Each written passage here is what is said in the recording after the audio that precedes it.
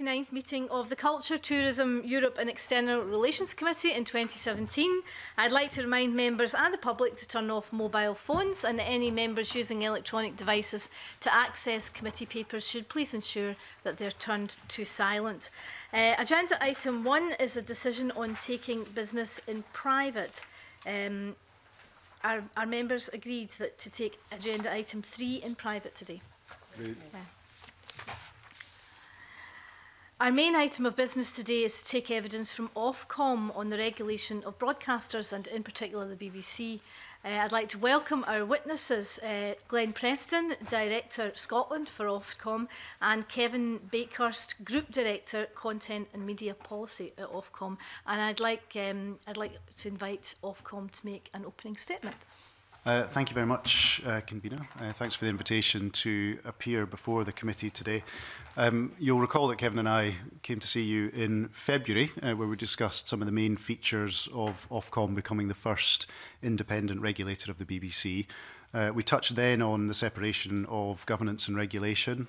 We touched on our role in setting the formal regulatory requirements, and we set out some of our early thinking then on how we'd hold the BBC to account. We consulted on those principles in our draft operating licence and performance measures between March and July of this year, and the end result was our statement published recently on the 13th of October called Holding the BBC to Account for Delivering for Audiences. What that does is set out the first operating licence and accompanying performance framework for the BBC. It covers the processes for setting and amending the licence in future, and there are some detailed annexes that explain how we took account of consultation responses and of the BBC's interim annual plan, which they published at the beginning of July this year. We also published, I think you have it in your papers that were published for today's committee meeting, a document called the BBC's Services Audiences in Scotland, where people can find all of the regulatory conditions as they apply to Scotland in a single place. Under the performance measurement framework, we'll publish an annual research report that will look at how the BBC has been delivering the mission and public purposes through the UK public services. And the evidence that's gathered for the preparation of that report will ensure any future changes to the licence are fully evidenced. We are committed simultaneously to updating the Audiences in Scotland document as the licence evolves and the regulatory conditions relating to Scotland change. The BBC has a responsibility to deliver content that meets the needs of audiences across all of the UK. It was noted in the SPICE briefing for today's session that there are two principal areas of public purpose for the BBC to provide output and services that meet the needs of the United Kingdom's nations, regions and communities, and to invest in the creative economies of each of the nations and contribute to their development. We have set objectives for the BBC in relation to the nations and regions. It must accurately represent and authentically portray all audience groups, and it must also distribute its production resources and support creative industries across the UK. Our approach is intended to provide a greater focus on production in each nation of the UK and on guaranteed levels of programmes for the nations and regions, including in Scotland. In February, we discussed Ofcom's out of London production guidance, and we've now committed to reviewing the guidance in light of our new BBC duties and the broader developments in the UK production landscape. We are in the middle of scoping the project. We had two really helpful recent sessions in Glasgow with representatives from the broadcasters, from the independent production sector in Scotland, and our own advisory committee for Scotland. And our intention is to publish a fuller call for evidence in the first quarter of next year. Our new responsibilities have also required us to consult on procedures for enforcement of BBC competition requirements. The committee will be well aware of the proposals for a new BBC Scotland channel. We discussed it in February after the BBC themselves gave evidence then. It will be the first test of our approach and processes, where Ofcom must consider whether the public value of the proposal justifies any adverse impact on fair and effective competition. We're going to conduct that in two phases. That assessment is going to be done in two phases.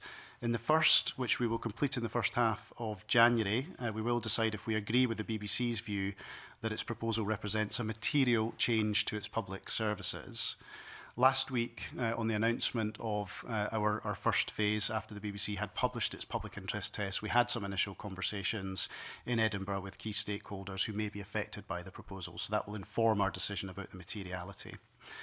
There are two types of assessment we could undertake in phase 2. Both involve public consultation. The first is called a BBC competition assessment, which can take up to 6 months. If we decide the BBC's proposal raises large, complex or particularly contentious issues. The second is called a shorter assessment, and we'll generally conduct one of those if we think the BBC proposal involves a more targeted set of issues, which we'd expect to resolve in a shorter period of time. Convener, I'll just close by touching briefly on the issue of diversity. Ofcom expects the BBC to lead the way in addressing underrepresentation. In our new operating licence, we've set a range of requirements to ensure the BBC is publicly accountable for achieving its workforce diversity targets. These include 15% of staff to be from ethnic minority groups and 50% of all staff and leadership roles to be held by women by 2020. Under the licence, the BBC must also measure and report annually on its on-screen and on-air diversity, and we will scrutinise the BBC's performance to assess whether it's making sufficient progress in serving the UK's diverse communities and whether the audiences themselves are satisfied. Convener, I hope that's a useful update for the committee on the current state of play, and Kevin and I look forward to discussing these issues with you. Thank you very much for that opening statement. If I could just begin by welcoming the fact that you're reviewing the Out of London guidelines. When you spoke to us in February, you said that you were going to be very tough in the way that you held BBC in particular to account over what constituted a Made in Scotland programme. But you'll know if you've sat down with the independent producers, as I'm sure you do all the time, that they're very unhappy with the way that those guidelines are interpreted by the BBC. So can I ask you how you intend to address concerns from the independent producers about the accuracy of measures used by the BBC to identify Scottish production, and whether you're confident that the criteria of what constitutes a Scottish production adheres to the public purpose of the BBC that you've talked about? Yes, Convener, I think I can have a go at answering that. So the Out of London production review was in substantial part actually something that came to our attention through some Scottish independent production companies and producers. We looked at a number of programmes, individual programmes that they had concerns about, and my view and the view of our team was that some of those programmes met the criteria, they met the guidelines as they are at the moment, but I think our view was that didn't deliver what the guidelines were supposed to deliver in terms of proper development, proper investment and development of the creative industries in Scotland and other nations when we looked at some of those. So that was what kicked it off. So the team have been scoping out, how the scope of the work we're doing. They've been talking to independent producers, they've been talking to broadcasters and other interesting parties. It will be quite a public process. We're going to put out, as Glenn said, we're going to put out a formal kind of invitation for people to submit expressions and views at the beginning of 2018. I suspect that this is a it's a very complex area, and there are quite a lot of certainly broadcasters and independent production companies who say they don't think we need substantial change. There are other voices which say there isn't enough transparency about actually production bases, for example, what constitutes a substantial production base, what kind of spend leads to qualification. It's a complex piece of work, and it's going to have an impact on both production companies and broadcasters. So it's going to be done over 2018. But I've no doubt that two things will come out of it. One is probably a need for greater transparency around the register, if you like. When people say they qualify, what do they mean by that? And also probably more rigour in terms of Ofcom looking at you know, probably on a regular basis, the information that's given and what exactly that means. As you said yourself, the public purpose is there are two that affect Scotland. One is that you support the creative economy in Scotland in the commissioning, and the other one is that you reflect the nation to the rest of the UK. And there's obviously a tension between those two, because you could be making a programme which is badged as a Scottish programme, which has nothing at all to do with Scotland, but you could justify it in terms of the public purpose that it's supporting creative industries in Scotland. But it's still hard to see how, for example, looking at your own list here, the Women's FA Cup final between Arsenal and Chelsea, or the England v Serbia Euro 2017 qualifier, qualifies as a Scottish production that meets both of those public purpose criteria. So you'd be right. The portrayal and representation of Scotland is one of our one of our main concerns, alongside investment in the creative industries. I think, frankly, for Scotland or for the other nations to have a truly vibrant, diverse creative sector, they should be producing and being able to produce a range of those kind of programs. I would love to see more world-class production companies based in Scotland who are producing sport, for example. And there are some already. Sunset and Vine is a very successful example. Yeah, and for the creative sector to have the breadth of talent, for it to bring in, create jobs and bring in the right kind of investment here, I think it's really important that those kind of programs are not just written out of it, because, but it's equally important that there is an emphasis put on representation and portrayal. And there are other tools we're going to use alongside the Outer London Review on that, particularly around the BBC. And I think we mentioned before our first ad hoc review into the BBC in 2018 is going to be a comprehensive look at portrayal and representation of the peoples of the United Kingdom, which includes the diverse groups that are well known, but also the nations of the United Kingdom as well. So we're just scoping that work out at the moment. So there's a number of tools.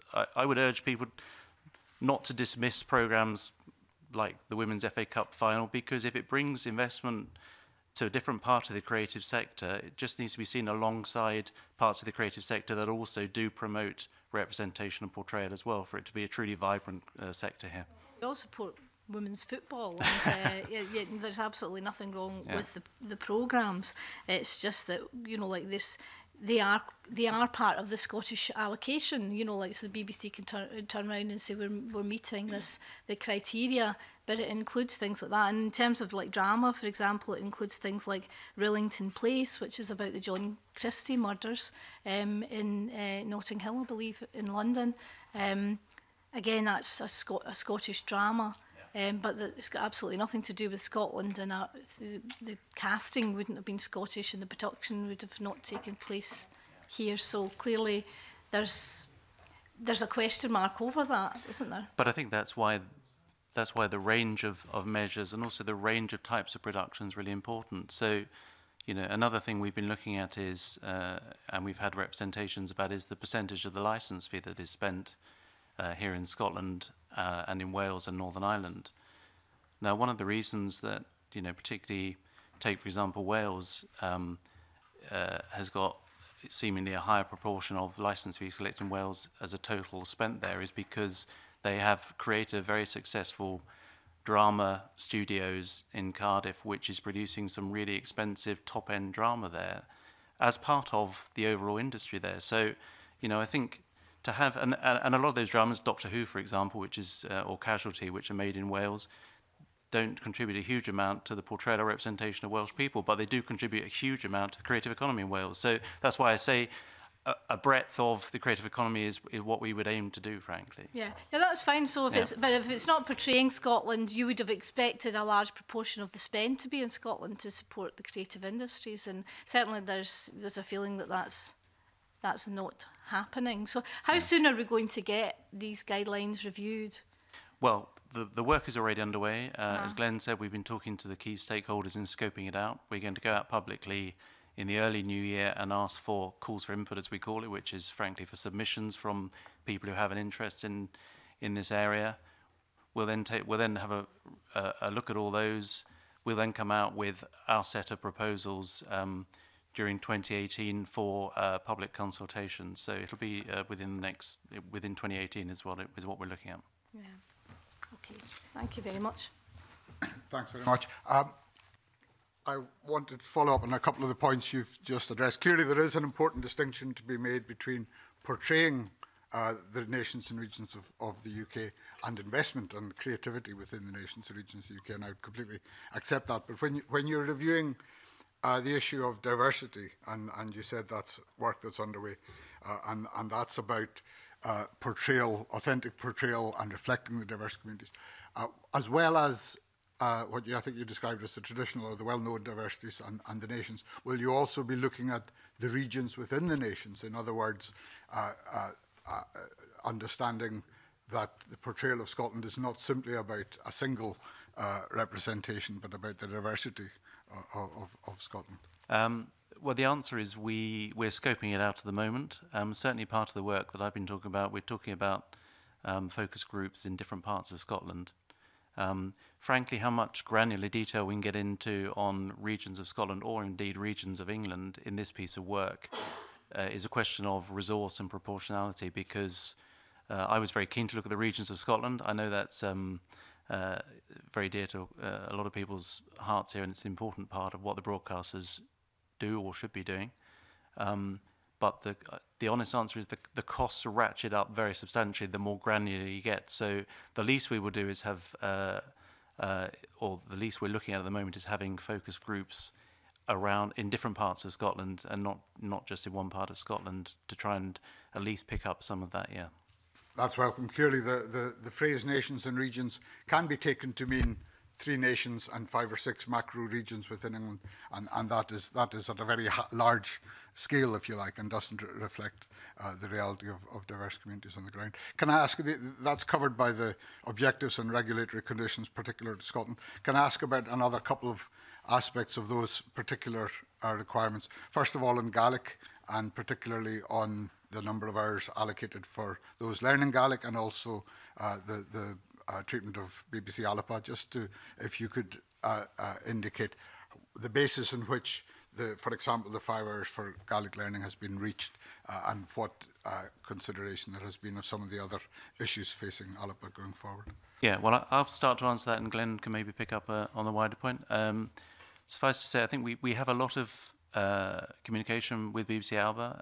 I went up with my colleague Alan, who's sitting behind here, in the summer to Stornoway to go and see MG Alba and the teams there, and also some of the independent producers based in Stornoway, to try and actually understand firsthand what are the things that would help build BBC Alba and MG Alba and create a more, I mean, it's a really impressive production industry there, but actually what more would they be looking for, if you like, in terms of regulatory support or whatever. So this is an area, you know, that we do take seriously. I'm hoping, and I've mentioned this to people at the BBC, that some of the work on the BBC Scotland channel will involve, and I know they're working closely, they've already told me with MG Alba about looking at co-commissioning, so that there could be a positive spin-off also from the investment in the BBC Scotland channel, working alongside MG Alba and BBC Alba. So, you know, we certainly have been, in my 1 year in the job, we've been doing a fair bit of work on that and talking to MG Alba itself. Glenn, is there anything else? So I think there's probably 2 additional points. So in the licence conditions as they apply specifically to Scotland, we have included a new requirement for 75% of original productions of all hours transmitted on BBC Alba. So that's something new that they will have to meet. The broader point that that Kevin mentioned is worth just focusing on as well. So we are having conversations with MG Alba and with BBC Scotland to ensure that they're talking jointly about, you know, what they want to achieve in a strategic sense. Ofcom has for a number of years had a role in reviewing MG Alba's operational protocol, which is a bit about the kind of pay and rations, which is the bit we're actually legislatively mandated to do, but has also been about thinking about other sources of income, other strategic approaches they can take to promote Gaelic and the Gaelic language. And we think in this new world where we are now regulating the BBC, that there's a strong case for the BBC and MJ Alba to sit down and produce something, you know, in a joint fashion that really takes a strategic look at these things, which I know both organisations are interested in doing. Excellent. And my last question, if I may, Convener, is in relation to the objectives and regulations, particularly to Scotland, and domestic radio output, and again, how you see the regulatory regime supporting radio output, not just in Scotland, but again across Scotland on that regional basis, as currently happens. I mean, when we designed the operating licence, it was designed to, I mean, obviously there's several requirements on Radio Scotland and other BBC radio services here. I know the BBC are currently, you know, they've just appointed Steve Carson, who's looking in a multimedia way, and I know that one of the key areas he is looking at is future investment in radio in Scotland. And it's something, you know, those kind of investment decisions are something for the BBC, and they have limited budgets, but I know they're looking at, you know, potential, possibly new radio services, but continued investment in Radio Scotland, and that's a priority for Steve. So, but it's something we track carefully because we know the value of it. And it's maybe just worth, I was reminding myself about the specific provisions, and it is maybe just worth repeating them here. So in each week, at least 50 hours are allocated to news and current affairs, including repeats. This is in respect to BBC Radio Scotland. Just picking up, Mr MacDonald, on your point about kind of regional representation, there is an obligation that Radio Scotland provides several regional opt-outs each weekday, offering news, sport and information, and some regional opt-out community programme in the evenings. And also we have obligations in respect of content and music of particular relevance to Scotland as well. And I think I take it from what you're saying that any review of those would strengthen rather than reduce the level of those requirements, for example, for regional opt-outs. Well, most of the requirements in the operating licence are, we've set floors, not ceilings. So it'd be clear to the BBC, this is, you know, we would expect them to over-deliver on those. They're not a target for them, they're a floor that they should be above, in our view. That's very helpful, thank you very much. Okay, thank you. Jackson Carlo. Good morning. When we saw you last, of course, you were preparing to take on this new responsibility. And I'd be quite interested to know a little bit more about the operational structure that you've now put in place. You were looking to recruit additional people, from where those people have in fact been recruited. Were they from within Scotland, or have they relocated to Scotland, since we're talking about Scottish content? And how have you determined what their focus and responsibilities will be? How is this resource being deployed in terms of the function that you now have? Okay, so I don't want to bore you too much about our internal structures, but I will try and answer your question the best I can, which is, so we work very closely with Glenn, first of all, in terms of our duties in Scotland. And as you'll know, we now have, I think, 27 people in our Edinburgh office, which is substantially higher than we had in the past. And there are plans to try and grow that further still. You talked about 40, I think, when we saw you in February. So that remains. We actually have an ambition to go to between 40 and 50, which I think will take another 12 to 18 months from this point.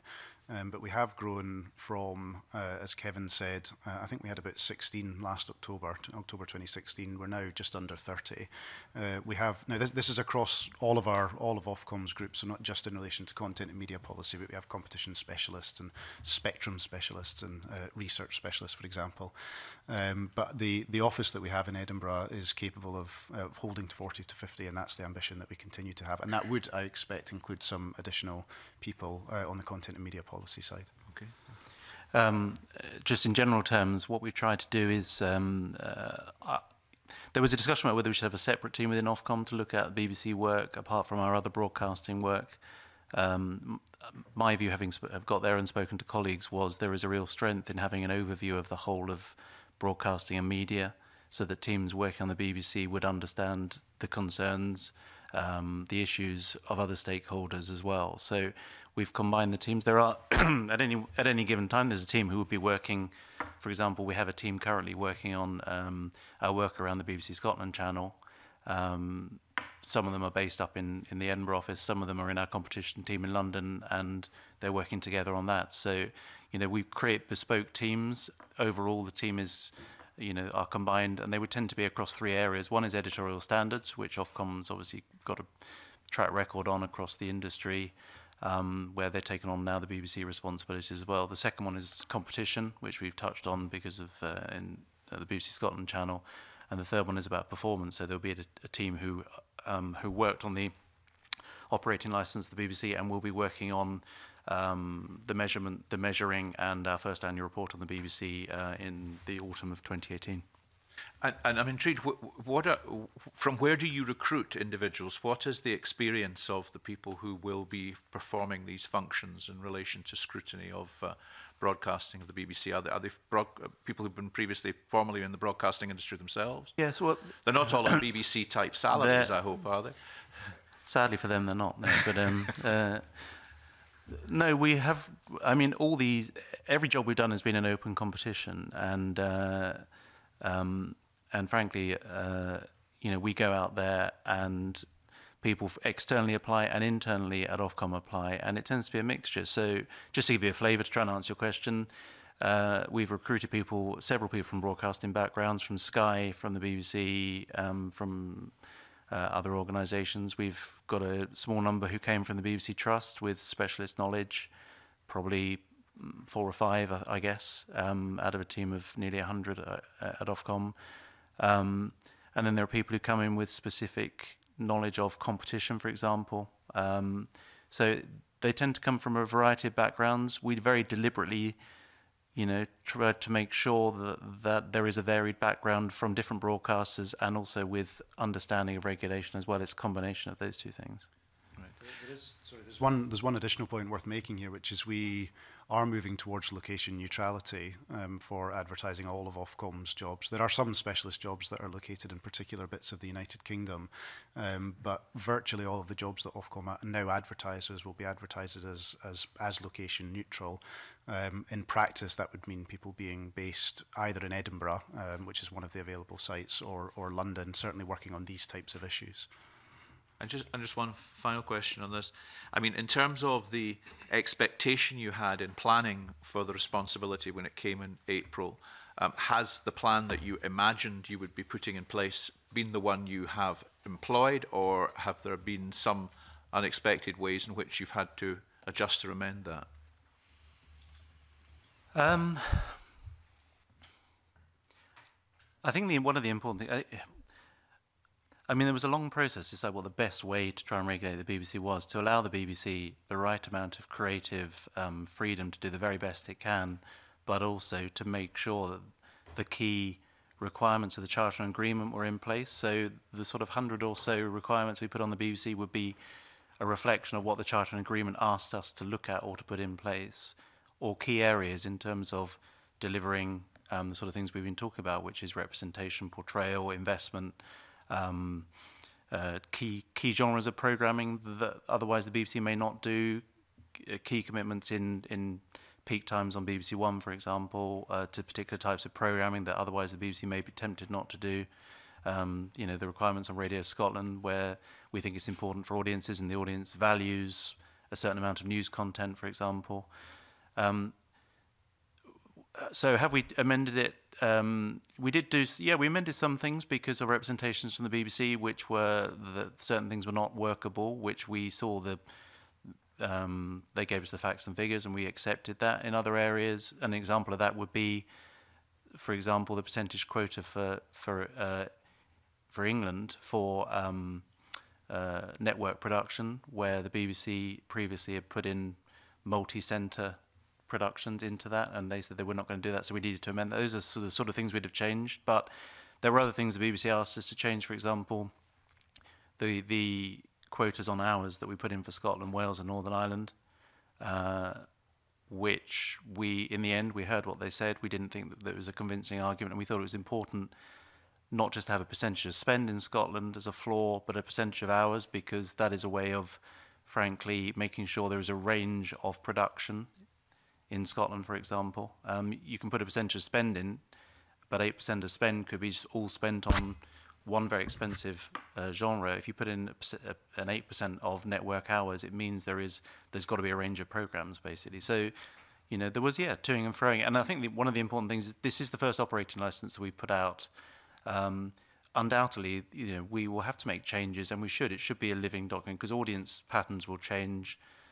The BBC is changing its plans for Scotland, so we will have to amend the licence to take into account the new BBC Scotland channel in terms of the hours we set, for example, for, you know, BBC Two Scotland or whatever. So, you know, there will have to be amendments over time, and that's the way it should be, in my view. It shouldn't just be set in stone, because the market's changing very quickly, audiences are changing really quickly. There is, I mean, sorry for jumping in there. There is one other broad point about kind of how much it costs to regulate, I guess, which is one of the questions that we touched on last time we were here in February, and we had an indicative additional budget for 2017-18 of £8.5 million. We think we'll come in within that budget. It is the case, of course, that the costs may change year on year, as Kevin says, as how we're regulating and what we're regulating changes. If there's any favourable variance in the balance, we would return that to the BBC, for example, within the next year's fees. So we are flexible in how we approach these things. Okay, that's very helpful. Thank you. Richard Lockhead. Thank you very much. Many of the questions I was going to ask have been covered already, but one outstanding question I have is in relation to productions that have had public money being available to the public on a permanent basis.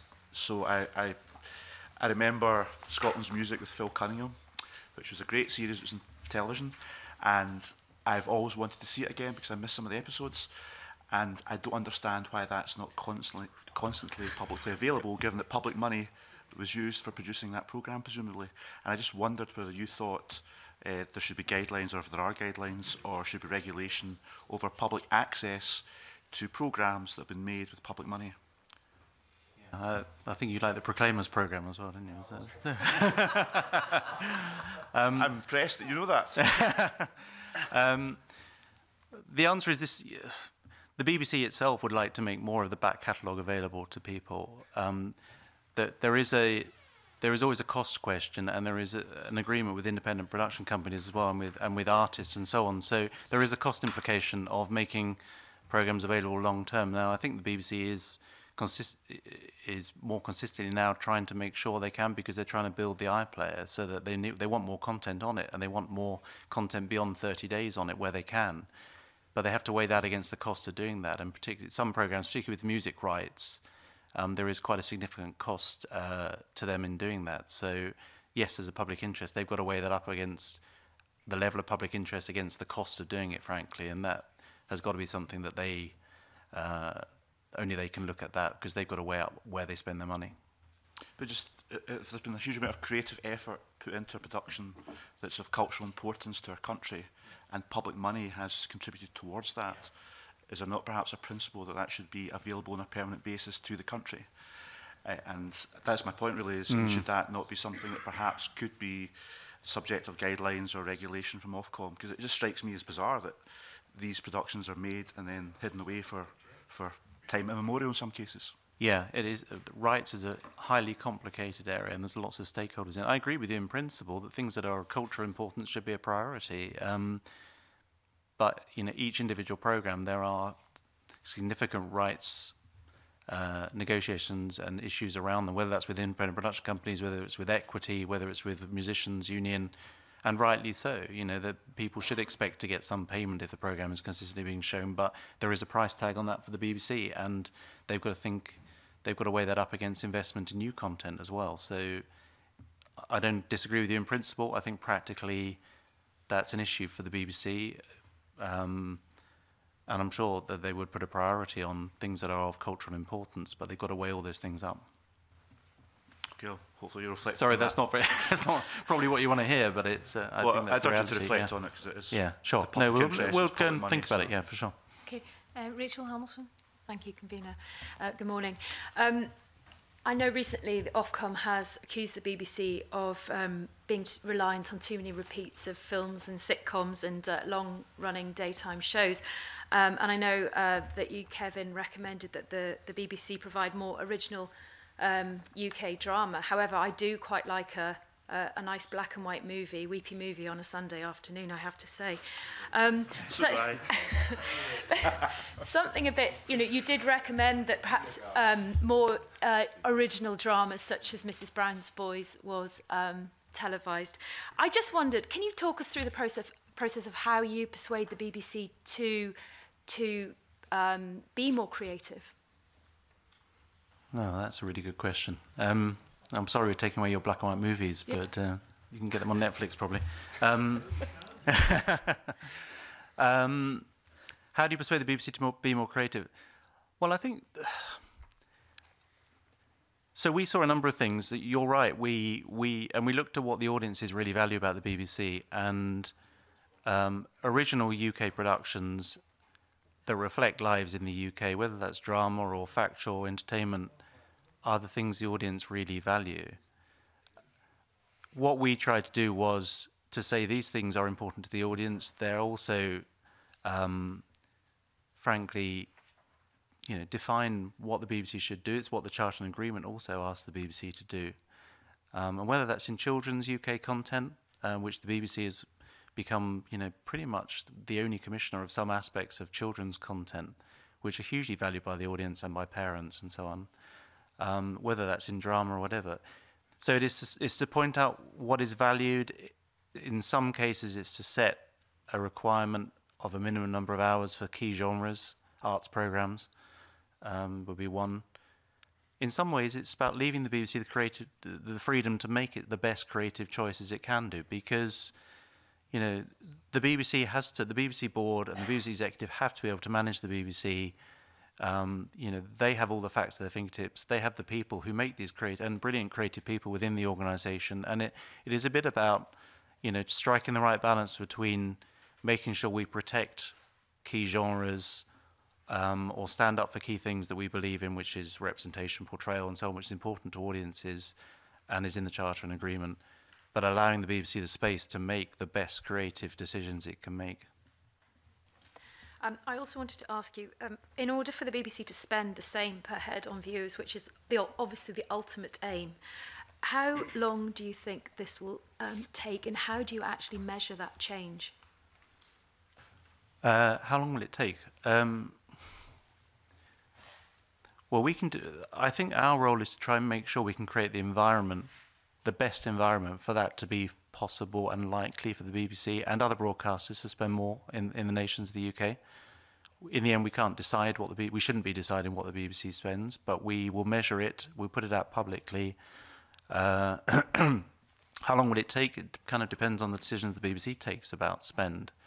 It comes back to what I was saying about allowing the BBC the creative decisions. If they want to make a really expensive drama in Northern Ireland or Wales or whatever, and that skews spending, or a few expensive dramas in Wales, which is what they're currently doing, but that's, in their view, the best place to do that, and they've got the creative communities there and the studios to do it, then that has to be a decision of the BBC.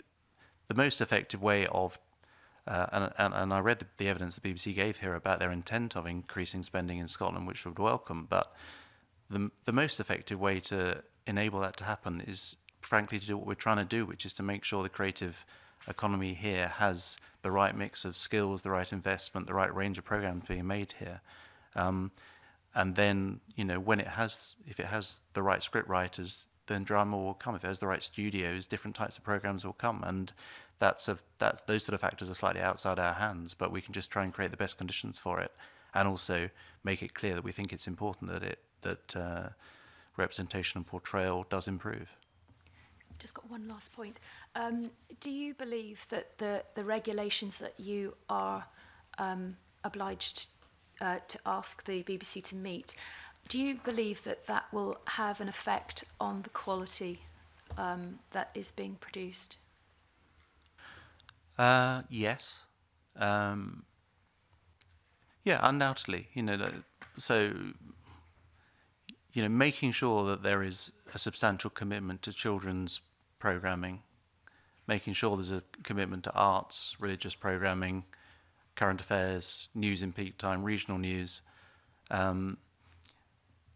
are the sort of things, frankly, I'm sure the BBC would and should be doing, but there's no guarantee, and it's putting a floor there, making sure that those valued genres the audience really care about remain a priority for the BBC when they've got lots of other priorities, lots of other areas they want to spend money on, and lots of other services I'm sure they'd like to create. But some of those genres are really valued by significant parts of the audience. So hopefully, yes, we're going to make set a minimum standard for some of those areas, and I hope the BBC will exceed it in many cases.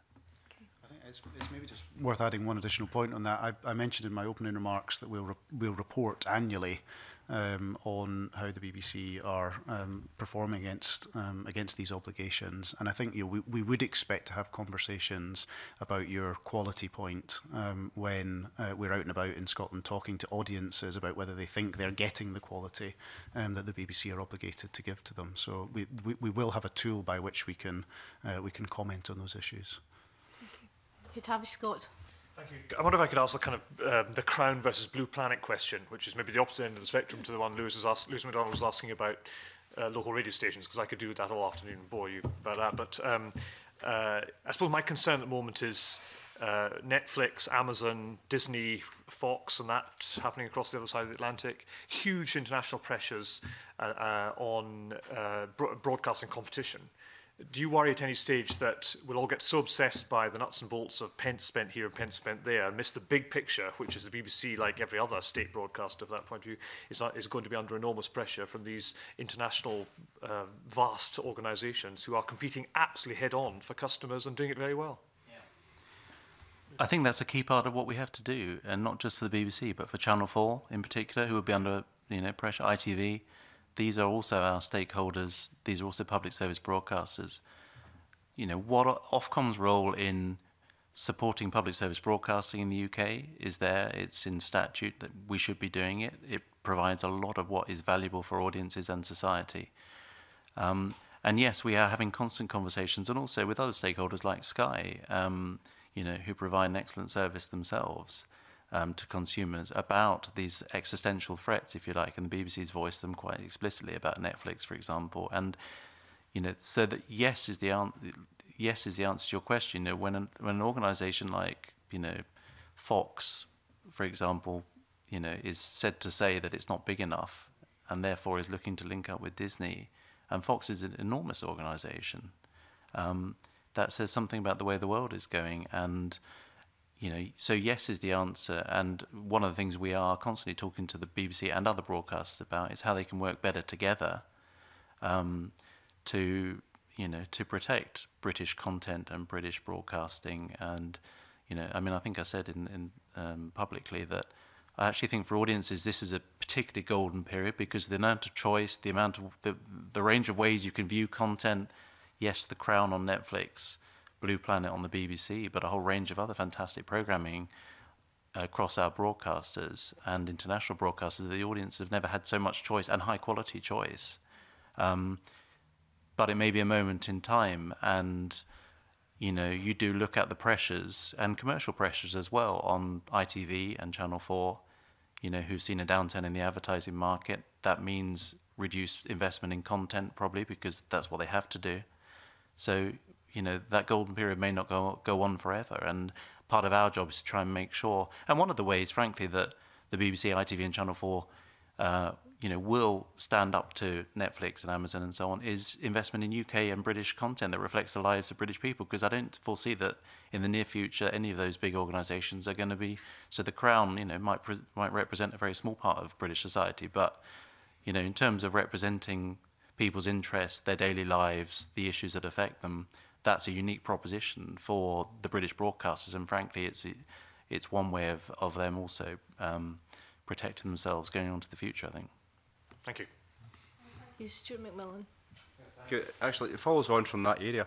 It struck me, there's two programmes in recent years that I thought were really interesting. One was on ITV, it was Robson Green's Northumberland. And I thought it was a fascinating programme and certainly very informative. Now, BBC don't do anything like that. Also, the BBC, they covered the coast. And they did a programme a couple of years ago about the east coast of Sweden.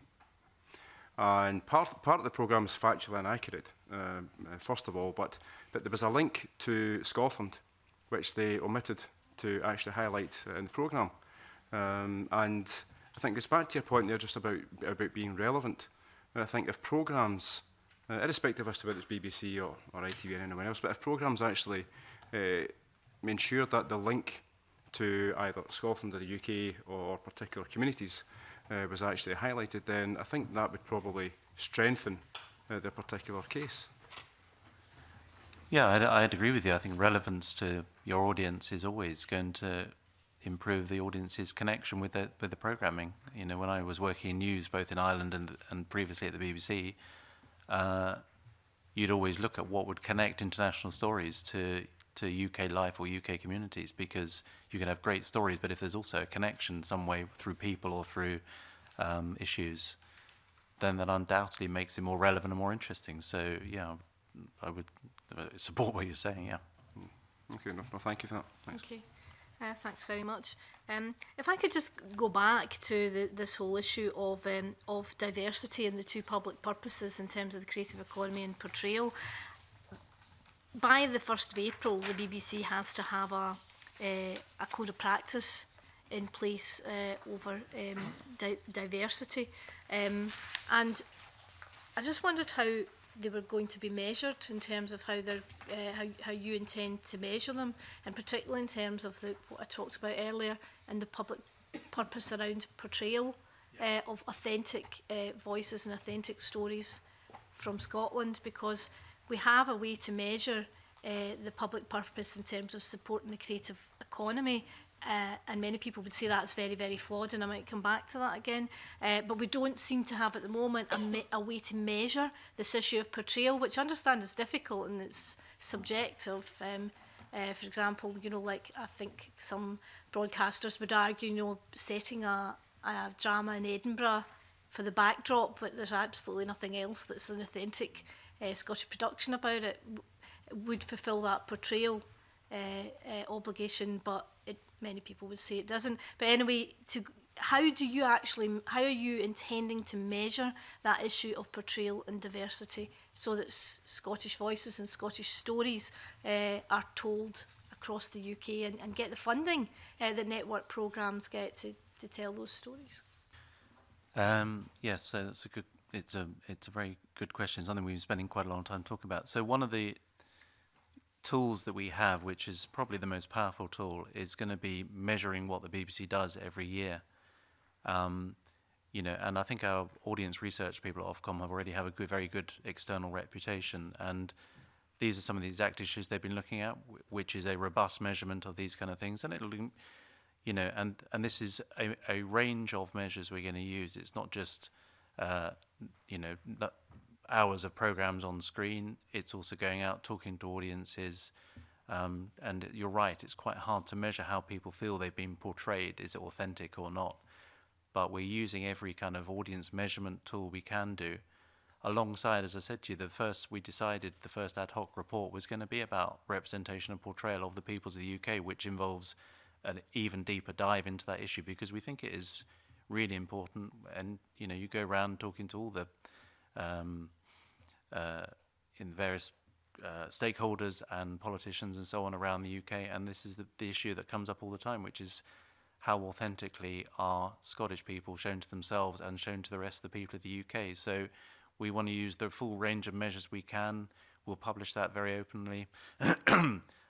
As often, I think transparency about this, putting the figures out there in a independent, transparent way, saying, yes, the BBC is doing a good job in this area, but not so good in that area, is the most powerful tool quite often. And, you know, my colleagues in audience research, and they're working closely with Glenn and his colleagues up here, looking at, you know, what is the best way to do that, using the full range of tools we have. And we'll publish that probably in October as part of our assessment of year one of the BBC with an independent regulator. Your own audience advisory council, is that the title? I was reading their document from July this year, and they were quite encouraged, but they were quite critical of the way things operate at the moment. And one of the things they talked about was commissioners and where commissioners were based in terms of commissioning that authentic programming, that the portrayals that we've just been talked about. And this committee has had quite a bit of toing and froing with the BBC as to how powerful their drama commissioner, for example, in Scotland really is, because everybody in the industry tells us that the decisions are really made in London. Now, as your audience, your advisory council says, a commissioner that's not based in the nations and regions will look at things in a completely different way to one who is, and perhaps that's the reason why with these sort of big budget network commissions, you know, for example, we just know our whole canon of Scottish literature, for example, is very, very, very seldom portrayed on television, whereas, you know, much as I love Dickens, you know, there's been about 3 or 4 repeats, you know, every few years the BBC repeats a big budget drama version of the classics of English literature, but they don't usually ever actually reflect the Scottish canon. And that's something that comes up all the time when you speak to the cultural sector in Scotland. What are you going to do about that in terms of, because, you know, clearly in terms of portrayal, that's not working. So what are you going to do about that in your regulations? Well, I mean, you're right. I think where commissioners are based and who they talk to and how easy it is to pitch them is a really important part of improving portrayal and representation. You know, I would be encouraged to see that of the relatively few members of the BBC executive who are on the board, one of them is Ken Macquarie, who's a very persuasive voice for Scotland and for the nations and regions as a whole in terms of portrayal. So, you know, and I've spoken to Ken about this, and you know, it's in his blood, as you well know, better than I do probably. So some of those key appointments are really important. You know, I would say Donalda and Steve Carson, you know, it's a powerful team up here, and Steve Carson worked previously in Northern Ireland, so he knows his way around the commissioning processes within the BBC. So having the right people based here is really important. You know, all we can do is, for how the BBC organises its management and its teams is a matter for the BBC board, and it's not for us to decide where they're based or you know, where decisions are taken, if you like. But what we can do is show what the impact of those decisions are, and question some of those decisions, and present the facts back to the BBC. If you're not doing well enough in this particular area, are there other things you need to do about it? It's one of the public purposes that's been laid down, so yeah, presumably they have to be forced to, as part of their licence, they have to meet that public purpose. They do, and they know they need to do better on it. They've said that themselves, and we've made it very clear, and that's why particularly we focused on that in year one. On it, you know, the ad hoc report is it's one of the most powerful tools we have to shine a light on a particular area of the BBC. Now, there were a number of areas contending for what we thought was the priority. We chose this as a priority, and you know, the upshot will be the most comprehensive picture we've had yet of how the BBC is doing in that area, and hopefully it'll be a useful tool to them, and they have to think about how they can do that better. I would come back to, you know, I don't think anyone would want the regulator deciding who's managing the BBC or where they should be based, because you know, the BBC is in a better position to make those kind of decisions, and they should be. But it is your job to ensure that it is our job to hold them to account on how they're doing in the general way. Absolutely. And it's not just the BBC. I mean, Channel 4, I noticed in your list of Scottish productions includes a Channel 4 production of Alan Titchmarsh following the footsteps of A.A. Milne around Harrods toy department and Surrey, and that's the Scottish programme apparently as well. And just finally, to go back to the regulations that we can measure in terms of the creative economies, the supporting the creative economies, there's 3 criteria that they have to meet. 2 out of the 3 criteria. One is the executives based in Scotland, and the other is the other 2 are relating to spend and where people are employed. Do you see those 3 criteria changing as a result of your review for out of London spending?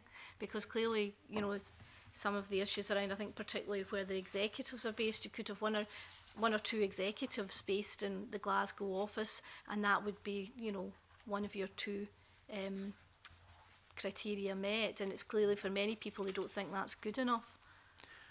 So obviously can't prejudge. I mean, there's a huge amount of work going on this. Are those 3 criteria satisfactory in themselves? That's one of the things we're looking at. How are they being interpreted is another thing we're looking at. What does a permanent base mean?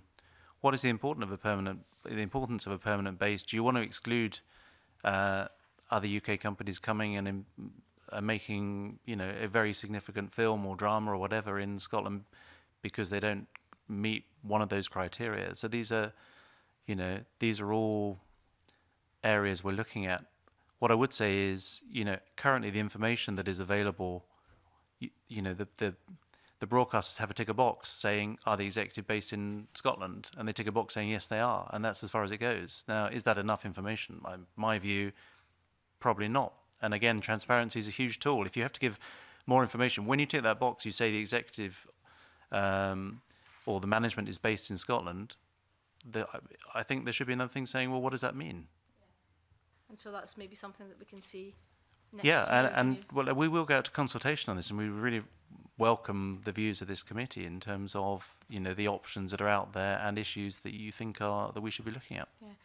And so how will you deal with complaints when someone says that a programme has been incorrectly identified where they've ticked the box and it's not true? Well, I think that's another key area we're looking at. Do we have a robust enough complaint system? You know, at the moment it tends to be producers will come to us and say, "Can you have a look at this programme?" And we have actually, and I think I've looked at your list of programmes there are question marks over. We have gone back to the broadcasters and asked for more information, and that will form part of our decision making going forward. These were productions that qualified ostensibly on the criteria. What did that actually mean? And when we asked for more information, which we have now gone to the broadcast, I think on all those programmes to ask for more information, we want to see what that turns up.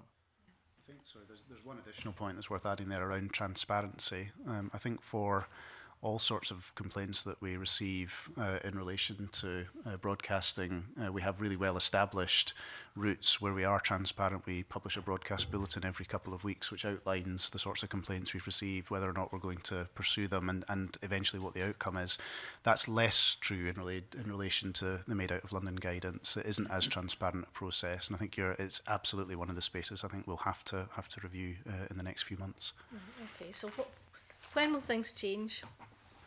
Well, I think we've said we expect it to happen during 2018. So we are statutorily obliged to consult on these sorts of things. So and we have a method of doing scoping to go and talk to the people affected by it before we do our formal consultation. At some point in 2018, we'll see a new set of guidelines that they've got to adhere to. When do you think that will be? Or will we see a new set of guidelines published by yourselves? Yes. Yeah. Well, either a new set of guidelines or a new framework around the existing guidelines if we decide those are the right ones, but need to be adhered to in a more transparent way, for example. So I don't know. I don't want to prejudge what the outcome is. It's a new set of guidelines or a new system around the guidelines with more transparency and a better complaint system. I don't know. Those are all the options we're looking at. But in terms of the timetable, yes, throughout 2018. So we will, early in 2018, we'll go out and ask for formal inputs into the process. We'll then put out our initial thinking probably around the springtime, and we would hope towards the end of the year that we will have a conclusion, which again we'll have to put out a consultation. So, but it will be, we're aiming to get it out, done and dusted in 2018, yeah. Okay, thanks. Ross Greer, did you have a question? Yes, thanks, Convener. Just going back to the issue of representation, the BBC, amongst all broadcasters, but the BBC in particular, has come under some quite profound criticism for its failure to represent class accurately, both in terms of staffing, particularly at senior level, and in representation and casting, and that particularly with drama, it's overwhelmingly drama's set in a middle class or upper middle class situation, and when that's not the case, when it is set in a working class situation, the casting is often of actors who are themselves from upper middle class backgrounds cast into working class roles. In your diversity report from September, you looked at a range of characteristics, the 3 that you can compel broadcasters to give you information on, and a range of others under the Equality Act that you requested, but class wasn't part of it. My understanding is that off the back of that report, Ofcom has asked broadcasters to start providing you more information on the class makeup of their staffing, etc. I was wondering if you could explain why that came off the back of the report and wasn't part of the information you requested to be included in that report? Well, I think suffice it to say this is probably one of the more difficult ones to measure, if you like. However, it's one of the biggest issues facing UK broadcasters, and I think by their own admission. And I think there's only two professions, as far as I heard, I understood this, and this is not fact, someone told me this, there are only two professions that are less inclusive than the media. One is journalism, the other is medicine. Well, probably not politics, actually, but medicine is another one. So there is work going on about it. It is one of the hardest things to measure. How do you say which social background people come from?